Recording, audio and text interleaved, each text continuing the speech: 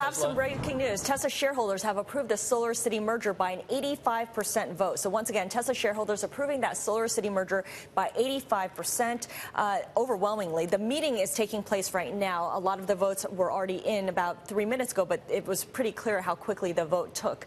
In terms of the actual meeting, you can also check it out on LiveGo. So the Tesla shareholder meeting taking place right now on LiveGo on your Bloomberg. In after-hours trade, Tesla Motors off by 2%. SolarCity bouncing around a little bit, unchanged. Jim Chanos yesterday, Joe, was saying that obviously he's not a fan of Elon Musk, Tesla, or SolarCity, but he was saying that shareholders ought to have their heads examined. He said that, right? Yes. I thought he said that too, and I'm wondering if I was misremembering. No, but he said they need to have their heads inspected if they vote for this. But 85% of the shares voted in favor of it, so there you go. And there's Elon Musk, speaking of which, live on stage right now at the Tesla shareholders meeting.